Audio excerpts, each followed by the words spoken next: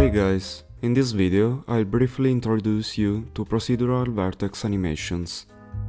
We'll work in the vertex shader and I'll illustrate you the main components that, combined together, can make every cool animation possible.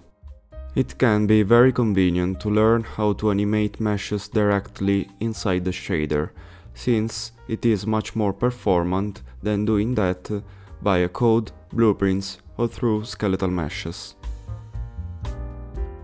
The first and simplest movement we can add to a mesh is a translation. It consists in just specifying a direction to move towards and a number of units to the mesh as a whole.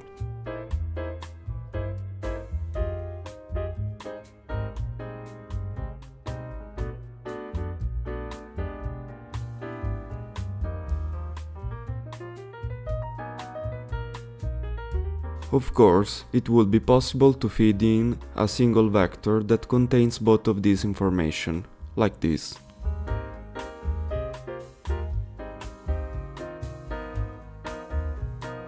But I often find separating the translation in these two distinct elements increasing the readability of the code. The translation can be used in a less banal way by giving each vertex a different direction of movement. For example, it is possible to inflate or deflate the mesh by passing as direction of translation the vertex normals.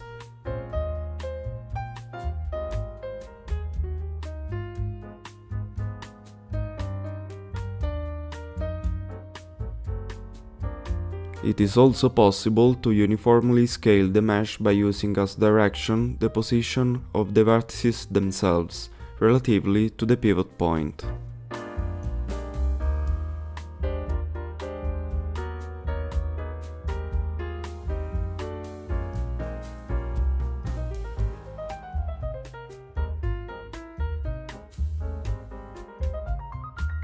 By playing on the intensity with some gradient, it is also possible to create a stretch of the mesh along a direction.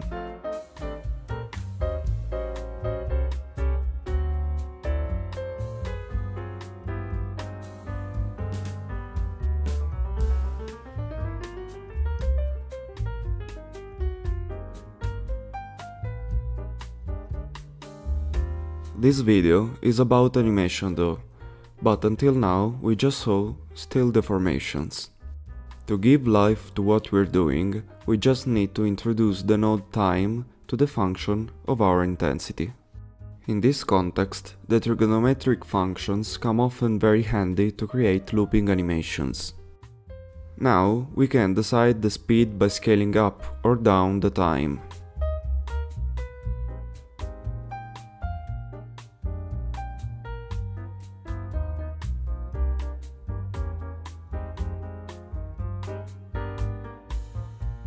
One more nice example could be taking the absolute value of the sine to get a realistic bouncing motion.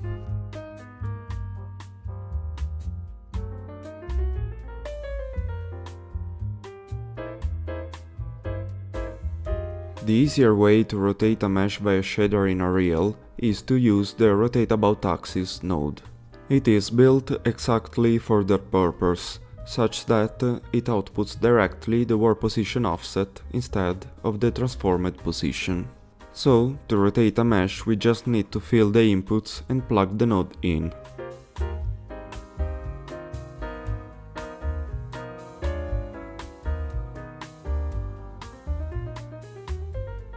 It's possible to obtain a more complex rotation by concatenating more than one of these nodes.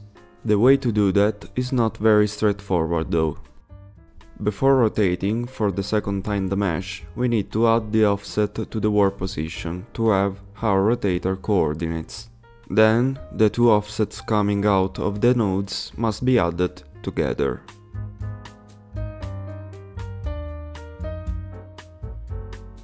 An operation slightly more advanced is the stretch or compression with the conservation of the volume. It essentially consists in lengthening one axis while simultaneously and proportionally shortening the other two, so that we deform the object without changing its actual size. This is an extremely used technique in animation for making the animated object feel more alive. It can easily be achieved by choosing which axis to stretch and multiplying it by some value, then grabbing the other two and multiplying them by the reciprocal of that same number. Remember to subtract the warp position from it and we got our offset.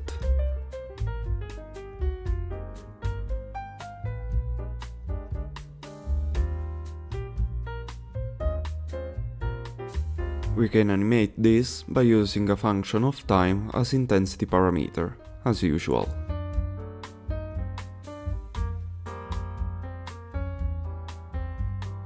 Of course, it is possible to execute all these operations at the same time. To do that, most of the time, adding all the offsets together is enough. Let's try it and see what happens. I will say that's a first version of something. By making an effort of imagination, I can see a cube making a backflip. Let's try to refine the code to achieve that motion. For example, we can already notice that simply adding all the transformations together isn't working for us. When the cube stretches while being rotated, it gets deformed in a weird way. It will make much more sense to rotate the already stretched cube, for example. To properly do that, let's plug the stretched position in the rotation node. We can already see the animation being much more clean. The issue we can immediately notice is that now all the animation components are playing at the same moment, with the same duration. But it shouldn't be like that. We can do some operations on the time node to create a sort of procedural timeline to drive everything. We can consider our animation to start at time 0 and end at time 1. After that value, we can decide to make it loop and start again from 0. To do that, we can just grab the fractional part of the time value. As you can see, now we have our node outputting values from 0 to 1 in loop. In this case, we are setting our animation to be 1 second long. If we want to change the animation length, we need to divide the time value by the desired number of seconds first. Now our gradient is still going from 0 to 1, but a fifth of the speed. We still have just one value to drive everything though. To decide when each animation component should start and end, we have to create other timelines from the one we just made. It can be done by subtracting the start time and dividing the result by the duration of the animation, which can be calculated by subtracting the start time from the end time. This value needs to be kept in 0-1 range.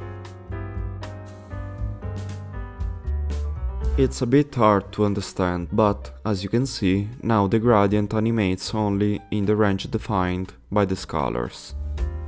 One thing to notice is that we just created a linear gradient, which means that the speed of the animation will be constant. But we could add a smooth step node to the gradient to obtain an easy ease, or a 1- node to invert it, for example. Now we have to copy these nodes for every component of the animation we want to drive independently from the others. After some trials and tunings, this is the final animated shader. While animating this way is far more efficient than doing it through skeletal meshes and blueprints, you have to keep in mind that it comes with some flaws. The most noticeable, especially if you create an animation that moves the mesh by a lot from its original position, like this one, is that the warp position offset doesn't affect the mesh bounds. Which means that the object will be visible only if its original position is framed in the viewport. In fact, if I move the camera, the cube disappears.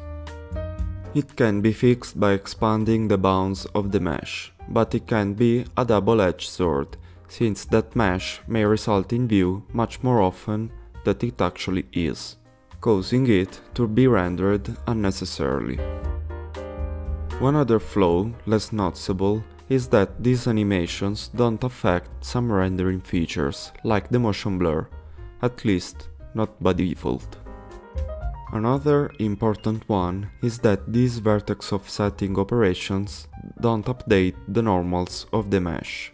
You can realize it by remembering that, in this shader, I'm passing as emissive color the vertex normals in workspace. These served the purpose of making every face of the cube recognizable, but exactly for that reason you can tell that something is off. In fact, as the cube moves and rotates, each face should be changing color accordingly to the new direction it is facing. This issue can be fixed in some cases by applying the same transformations to the normal vectors. If left like this, the mesh, when rotated, will not be properly lit. This video walked you through the basic elements you should know to tackle most of the shader animation problems. There are many areas of application of this stuff in a video game. Let me know what type of animations you would like to see, and they will be discussed in future videos.